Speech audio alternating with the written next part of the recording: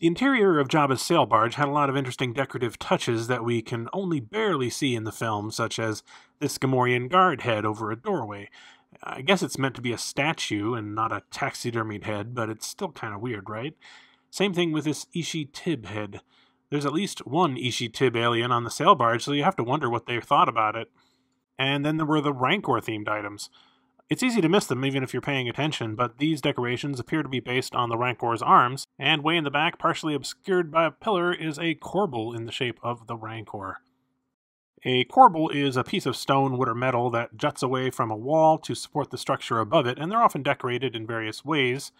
You can only just barely make it out in the film, of course, but originally this piece would have been a bit more prominent. Based on some behind-the-scenes photos, the corbel would have been in the background of a deleted and presumably lost scene where Yakface and Reese had an argument. Here's a Polaroid photo of the prop that was used during the production of the film, so you can get a little bit better look at it. I wouldn't blame you if you've never heard of this and had no idea that it existed. In fact, I don't think I knew about it until Hasbro's Sail Barge toy came out 2-3 years ago, and they actually included it in the sail barge there. You can see it right here. And you can also make out the Rancor arms there. But yeah, they actually probably were the first collectible to include this corbel in any form. But today we're going to be talking about something brand new that has just been created for this very obscure architectural detail on Jabba's sail barge, which, as you might imagine, makes it right up my alley. This is, of course, by our friends at Regal Robot. What they've sent me is a magnet in the shape of the corbel, but they've also created another larger item, which we'll talk about in just a second here. But let's look at this first of all.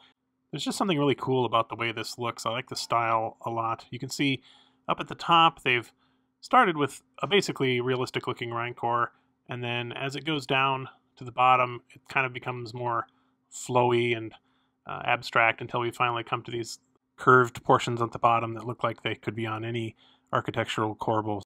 And of course we have the magnet there embedded in the back. In terms of the paint job, I think they did a fantastic job as usual. It really does look like metal, even though it's resin. It's difficult for me to say how it compares to the actual prop since we can barely see it in the film, and of course that Polaroid I showed you is kind of all washed out because it was taken with a flash, but Tom Spina's team actually had access to the actual piece in the archives, and so presumably were able to check what it looked like when they were scanning it and copy that. The original prop, by the way, was apparently 6 or 7 feet tall, so it must be really impressive in person. Speaking of impressive things, that magnet is 5 inches tall, but they're also releasing an 18-inch tall version as wall decor, and that's going to be quite impressive, I think, in person. I haven't seen it, and I don't honestly have the wall space to display one, but I am still pretty tempted.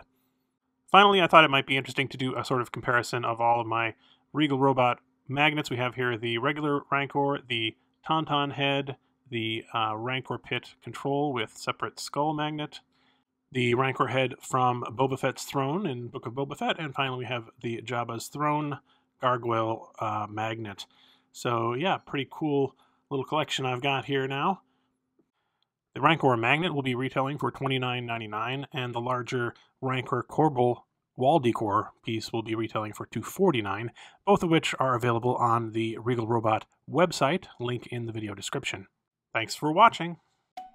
As usual, this video is brought to you with the help of my patrons from Patreon, including these Palace VIPs and Angelica Brady. I really appreciate your support, and if you'd like to see how you can support the channel for as little as $1 a month, check out the link in the video description.